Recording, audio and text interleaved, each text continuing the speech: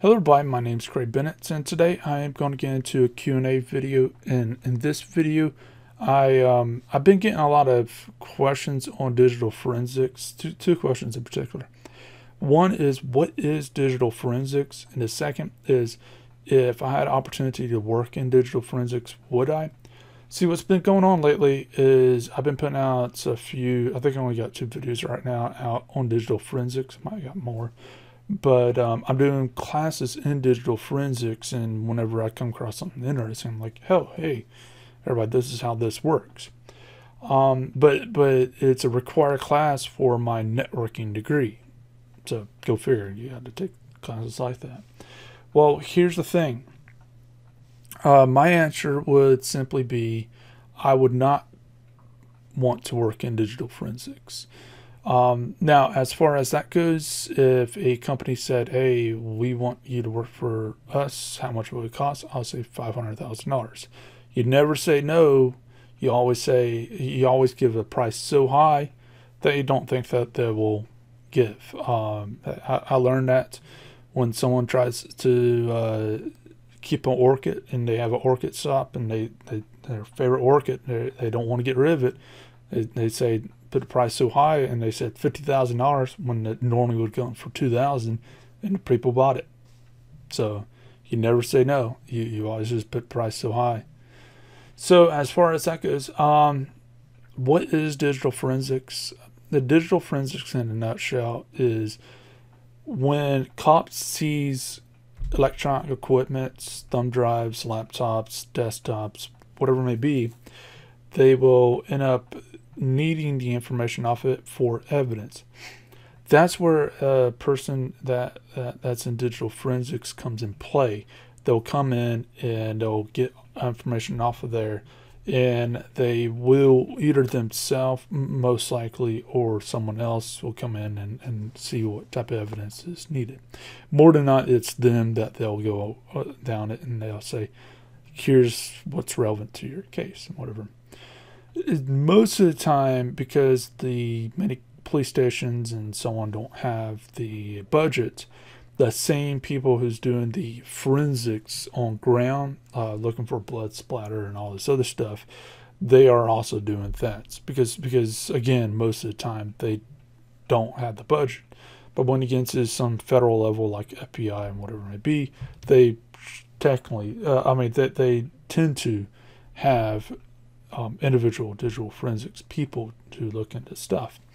Notes that digital forensics, it requires certifications and all this other stuff, so it's not a joking around type of career field. You actually need to know what you're doing, especially since the fact that just filling out forms wrong or something like that, some murderer could walk, and that can be someone else's life.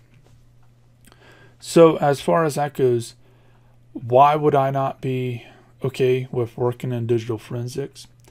Well, here's the thing. Even though you might see it that you are putting someone behind bars that should go behind bars, murderers, rapists, whatever it may be, the fact of the matter is you're interjecting yourself into that.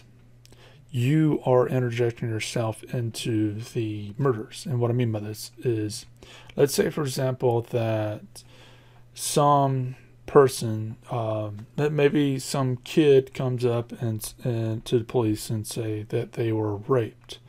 And during the rape, the person was recording with their phone. Well, and I'm pretty sure that actually probably happens more than you might want to think. Well, when it's happening is they'll end up seizing the phone, and you would be tasked with getting that video or seeing if that video even exists on the phone. So that means that you got to actually go through it and see, okay, does this video even exist? So that means that out of all the videos on there, you're going to have to watch a little bit and figure out, okay, is this one, this one, this one, this one. So once you get to the one, you have to watch it and hear it. Even if it's for a few moments, you still have to be able to recognize what you are watching in order to say, yes, this is the actual video that will put the person behind bars, or see, oh crap, this person has a whole, that was one person that came in, but it turned out that there's 1,000 other videos of 1,000 other cases that this person, did all this nasty stuff with. Well, the fact of the matter is you're going to have to go through that and confirm that each one of those are relevant to the case or not.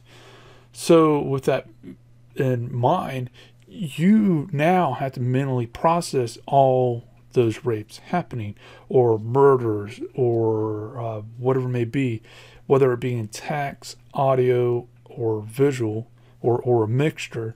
The fact of the matter is you're going to end up having to interject yourself, and probably, unlike the cop who comes up on a murder after it happens, sometimes they happen to come up on it while it's happening, which is unfortunate no matter which way you want to look at it.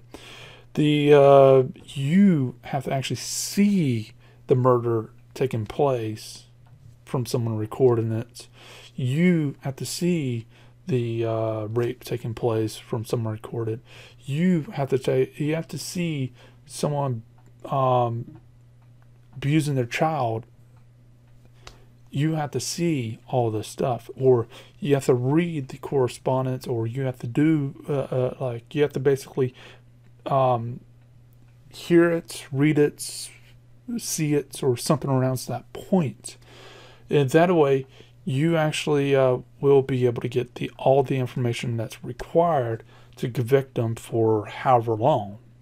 Because the fact of the matter is all bits adds up and can help the overall case.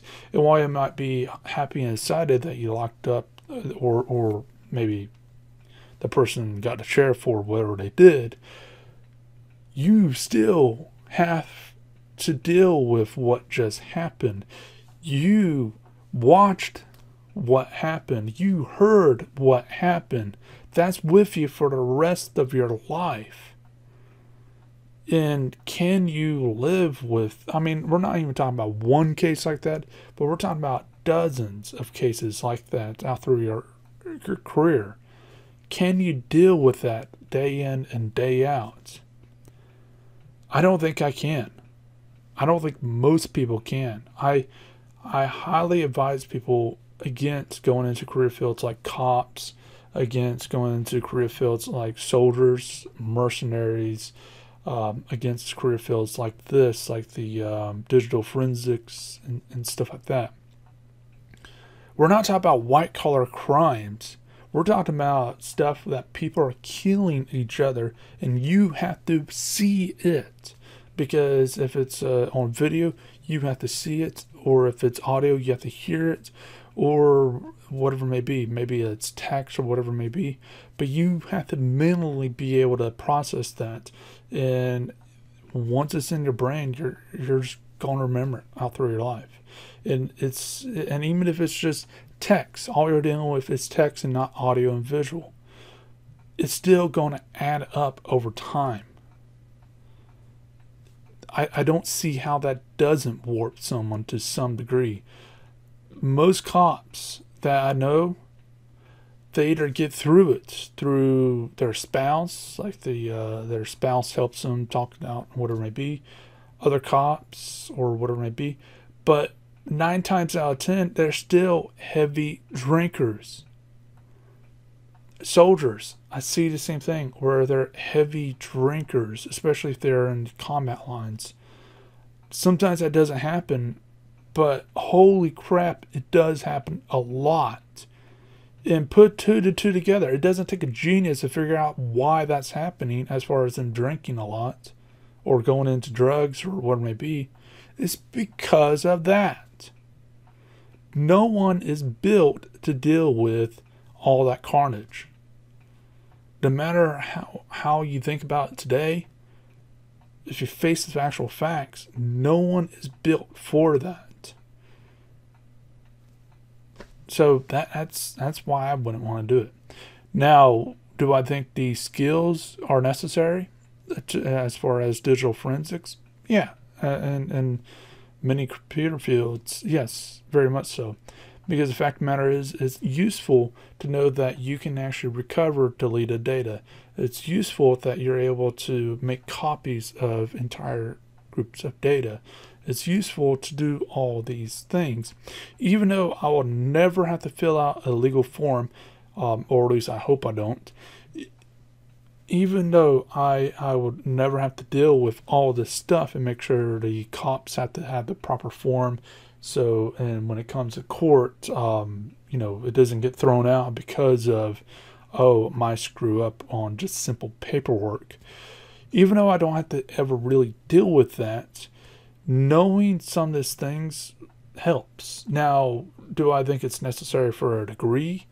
Not so much, but you know, it is. So I'm just going to go through it, and you know, it's interesting facts that's out through the degree itself. Now, with that being said, if you're interested into it, what I'll advise you to do is go ahead and contact, you know, cops or people who's in the digital forensics field, and see if they can allow you to tag with them, and that way you can actually see firsthand what some of this is like. I'm pretty sure when it comes to stuff like murders and stuff like that, they won't let you get near that.